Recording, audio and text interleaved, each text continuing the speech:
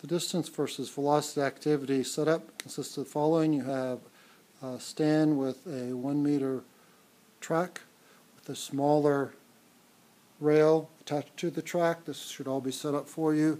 And you have a photogate here on the end of the track. And you have your LabQuest with a 1-inch diameter ball. The photogate has an electronic eye right here in the middle. You're going to need to note where that's at because you're going to put pieces of tape starting 3 centimeters from where the eye is. You can't only see it on this picture, but when you look at your photogate, you'll see an opening right there. So my first tape mark is going to be 3 centimeters away, and then I'll go 6, 9, 12, 15, 18, and 21.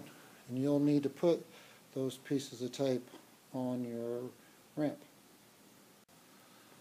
LabQuest 2 uses the side digital ports, not the channel 1, 2, 3 ports. You're not going to use those, so I'm going to use the side digital ports, which means the LabQuest 2 has to be off when you plug it in, otherwise you may get bad data. So you make sure everything's off, you plug in the LabQuest 2, and there's 2 holes on the side of the photogate. It's obvious which one the other end of the plug-in goes to. When it comes on, you may get blocked or unblocked. All that means is there's an eye gate, photogate right here. If I stick my finger there, it's blocked. If I move, it's unblocked. We really don't have to worry about that right now. That's just letting you know what's going on. The timing will probably say motion when it comes on. That's not going to work. So you need to click on motion. Then you click where it says motion. We need to change that to gate because we're using the photogate. Now every time you restart it, it defaults to motion, so you have to pay attention to that. The length of this object, this is a 1-inch ball, which is 2.54 centimeters, so we need to change that. It may already be changed depending on if somebody else has already done the lab to 0.025. So that's the diameter of the ball that's going through the photogate. That's what it's going to use to figure the velocity. So we have photogate timing, we're gate, 0.025 meters long, and we're going to start in data collection with the stop button. So hit OK. Yours should say that.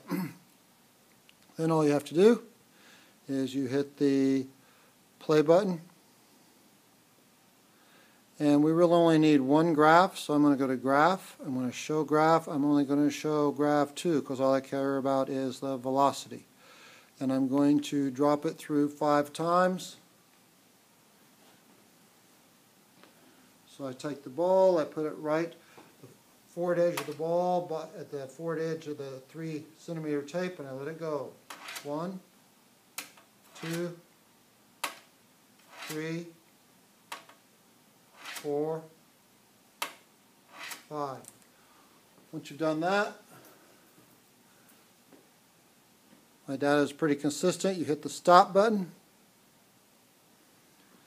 Now it's going to expand the graph to make it look like your data is all over the place, but if we go to Analyze, Statistics, and we want to do velocity, we find our maximum was 0.51, or our min was 0.51, our max was 0.53, so that's pretty close. Our mean, and that's what we're going to use for your data, that is your velocity at the 3 centimeter mark, which remember we're going to enter as meters. So that 0.03 meters, our velocity was 0.521.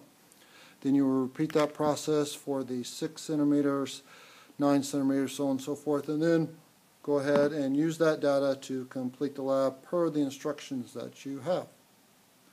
That's all you have to do. By the way, when you start this, again, you may get a discard, ask you if it wants to discard the data you already have. Just say yes and go on. Good luck.